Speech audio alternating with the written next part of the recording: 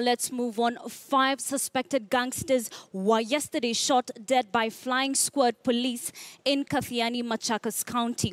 2 of the suspected criminals were shot at Mukukuni Market, while 3 were shot dead in Kathana in Kangundo. According to Kathiani OCPD Lazarus Taras, police recovered a pistol, 15 rounds of ammunition, a laptop, and several phones from the deceased. The police boss said that police tracked the suspects from Nairobi and had an exchange of fire leading to their deaths. 1 teacher was caught up in the mix and was shot dead.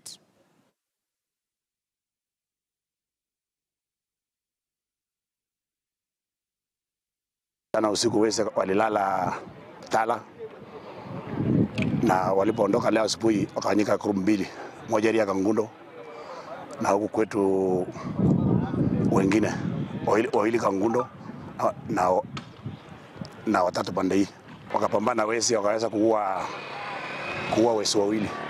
Nataka kile crossfire kuna mwalimu alitokelezea katikati ya mali wesi walikuwa na mali polisi huko. Kwa hiyo harakati hiyo mwalimu aliuawa.